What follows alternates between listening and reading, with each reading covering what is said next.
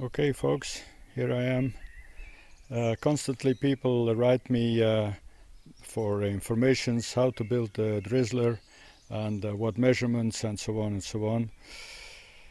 Well, I cannot do that because I'm constantly changing myself, but I promise to think about something very simple to start with, and then from then on you have your own DriZzleR, you have your own first sustainable flare, and it's up to you to use your creativity and imagination and support this DriZzleR build further, because I'm not a guru. I do not know everything. I give you this small unit as an example, as a start. So once you're on your way, once you have had this flare, then it will be all a learning curve as I did, and it will be more easier to you.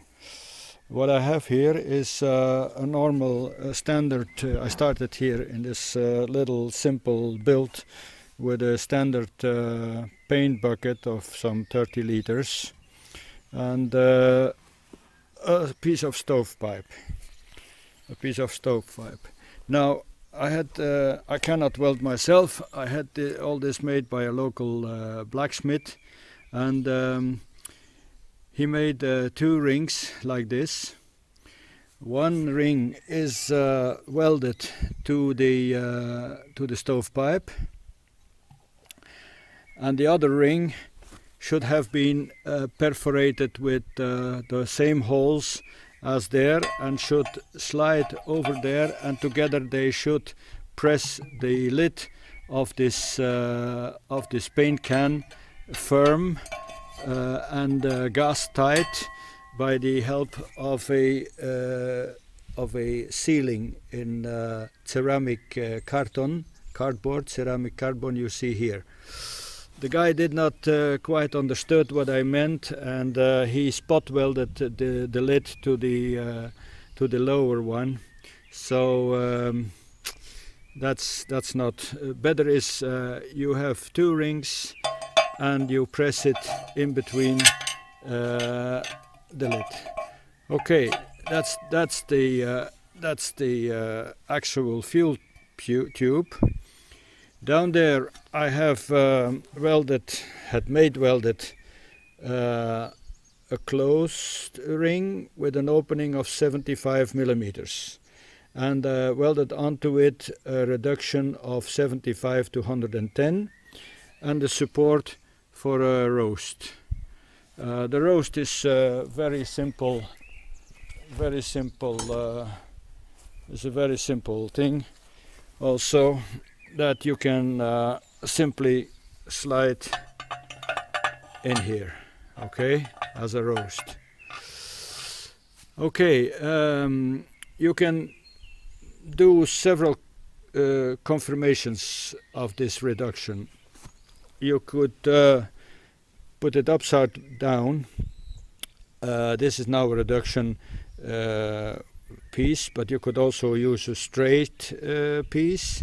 You could close this with a grate and simply use the fuel tube, or you could put this upside down inside and around press ashes to isolate this thing. It's up to you. Use your own.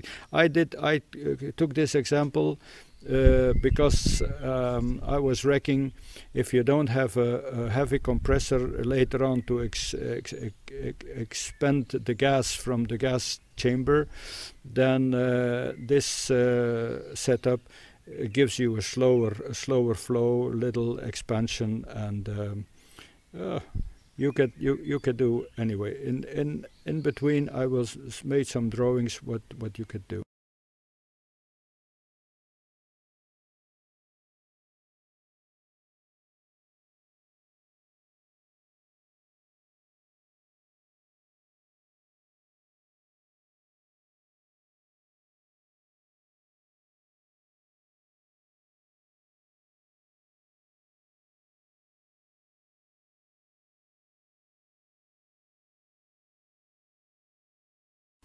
Now the second part, this is the actual fuel tube and the burning chamber and the reduction zone and the grate.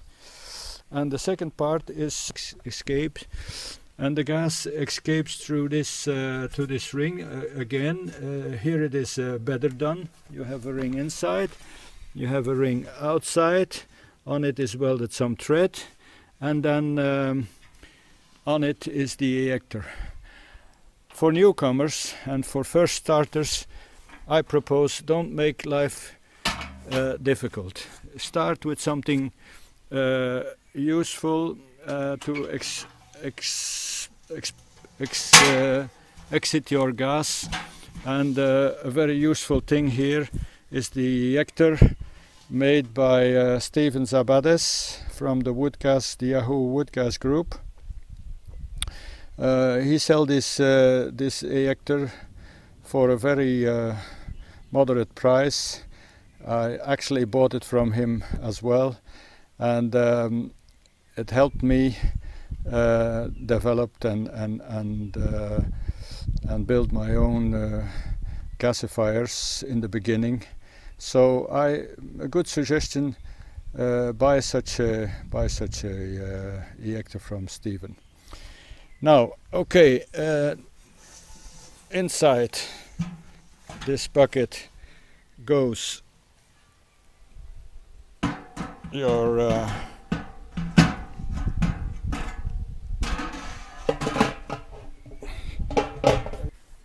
assembly with the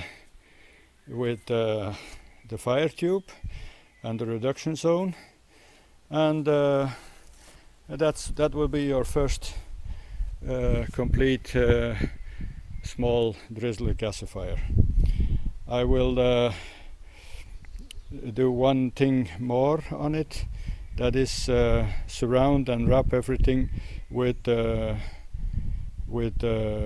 isolation wool to keep as much as possible heat inside, and then we will fire it up and flare. And okay, see you later. I now do the wrapping of the isolation. When that's finished, I come back to you, show how it's done, and then later in the evening, when the evening falls, then I will flare the unit and you will see how it performs. I don't use at this moment a filter. I don't use at this moment a cyclone.